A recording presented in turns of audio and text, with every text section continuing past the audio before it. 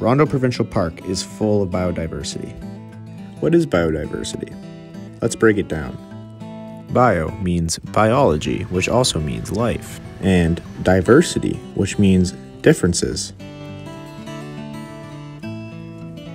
For example, if there are many snakes, birds, plants, trees, shrubs in a single area, this area would be considered very biodiverse.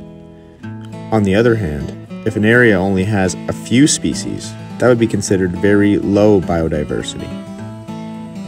Having more biodiversity in a single area is extremely important. The more biodiversity, the less likely the ecosystem can collapse.